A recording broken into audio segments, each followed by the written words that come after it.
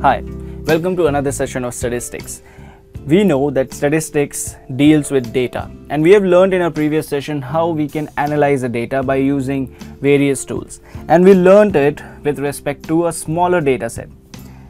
And today we will again learn how to analyze the data, but this time we will take a data that is comparatively large, and we will see how to find the mean from that particular data. Last time we took a data from only one student. This time we are taking data of 50 students and the marks they secured in one paper, which was out of 50 marks. And let's say we have taken it according to the roll numbers, okay? So the first thing that we need to do is we need to arrange our data properly so that it is at least readable. Mostly what we do is we keep the marks of top scorers first, and then we slowly go down to the low scores. Now, if I have to find the mean or average of this particular data, then the conventional method is I have to take the sum and then I have to divide it with the total number of data points. And the answer that I'll get is this. Now, there is nothing wrong when we are calculating average in this way, but the only hitch is when we are actually calculating the sum. And even if we are using the calculator, what happens is it becomes quite tedious when the data is large. Just think it this way, whenever we have something in large amount and we want to work with it, what do we naturally do? We try to divide it in smaller groups so that we can handle it more easier, right? So we'll do the same with this large data, okay? And we'll divide it into smaller groups, and sometimes we also call them class intervals. Since the marks are right from 1 to 50, so let's divide them like this: 0 to 10, 10 to 20, 20 to 30.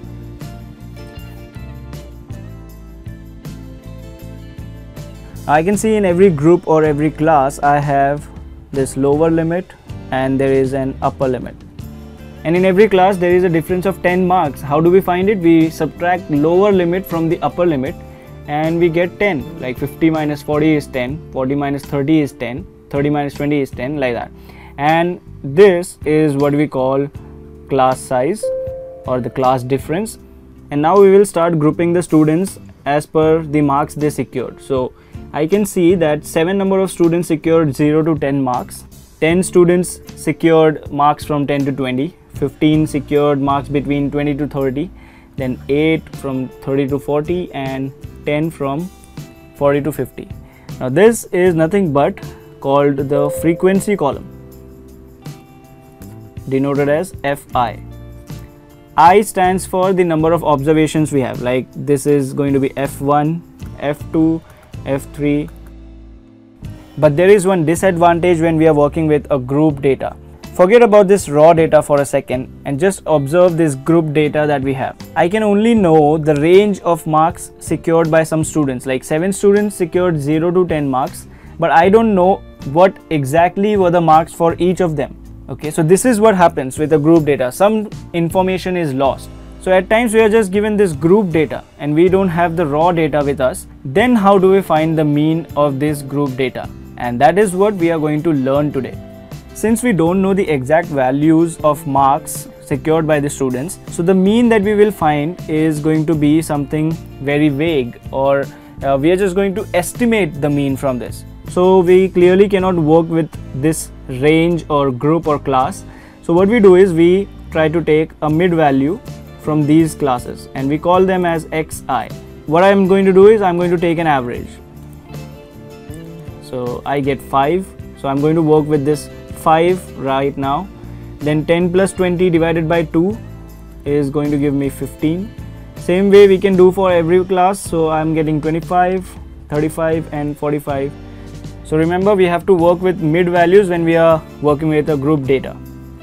Now our next step is going to be the product of frequency and the mid values, that is Fi xi. So F1 is 7 and x1 is 5. So 5 multiplied by 7 is 35. Similarly F2 x2 is going to be 150. Now the next step is we are going to take the sum total and what is denoted as sigma. So if we are going to add up all the frequencies, we know that there are 50 students, so total frequency is 50. Similarly, when we are going to add up all the Fi xi's, then we get total of 1290. And now with this information we try to find the mean, and what we do is we divide the sums of Fi xi with the sum of all the frequency, and what we get is 1290 divided by 50, and we get 25.8. And when we find the mean or average in this way, we call it the direct method. If we notice carefully, this method is nothing different than the conventional method. We are just taking frequency in consideration. Now at times what happens is the data values are not so simple to work with. Okay, they are heavy and they are large. Again, if we are using the direct method, it will not help so much because the calculations are going to get heavier. Okay, so we have another method for our rescue, which is called the assumed mean method. And you will see that this will again ease up the calculations further. What we do is, from all the mid values, which were the average of all the classes, we take a middle value, which we call as assumed mean or A, and we subtract it from each mid value.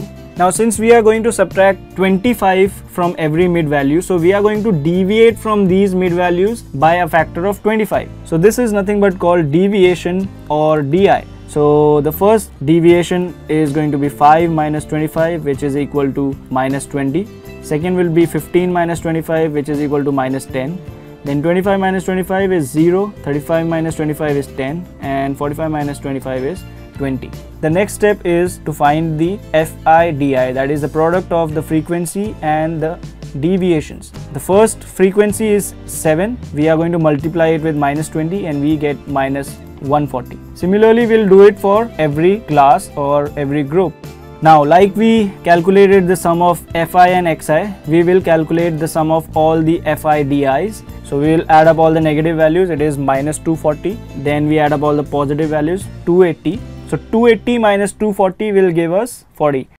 Again, we will do sigma FIDI upon sigma Fi. Now the only difference in this method is that we subtracted every mid value by a factor of 25. So in the end, in the formula, we have to add up that particular fact. Okay, so that will balance things out and we will get again the same answer, 25.8. So this was quite simple, right? We again got the same answer. The only difference maker was this A. But mostly what we do is we take an observation which has the higher frequency. Okay, what if I go a step ahead of assumed mean and I see in all the deviations I have a factor that is common to every deviation. There is a factor of 10 that is common in every deviation, and I will divide every deviation with that common number. Let's call it h. So minus 20 by 10 will give us minus 2, minus 10 upon 10 will give us minus 1. Similarly, 0 upon 10 will give us 0, 10 upon 10 will give us 1, and 20 upon 10 will give us 2. Okay. Now this ratio of deviation and the common number is called UI. Okay. Further, I am going to take the product of frequency and the UI. So let's see. 7 multiplied by minus 2 will give us minus 14. 10 multiplied by minus 1 will give us minus 10. 0. And like we did for FIXI, FIDI, I am going to take sum of all the FIUIs. How do we find mean in this case? We will add up the assumed mean because we know we have subtracted from the deviations a factor of 25, and now we will use sigma FIUI upon sigma FI instead. And since we divided with a factor of h, so we will multiply in the answer with a factor of h, and that will balance things out. So again we will get 25 plus 4 upon 50 multiplied by 10, which is equal to 25.8. Now we can remember it this way, since we take a step ahead of assumed mean or the deviation, so this is called step deviation. And with every method, the calculations become easier. For example, take a look at sigma FIXI, which was 1290, and as we go to the assumed mean method, it becomes 40, and when we use the step deviation method, it further becomes 4. So quite clearly we can notice that the calculations become easier when we use assumed mean method or the step deviation method, especially when the data and the values are large.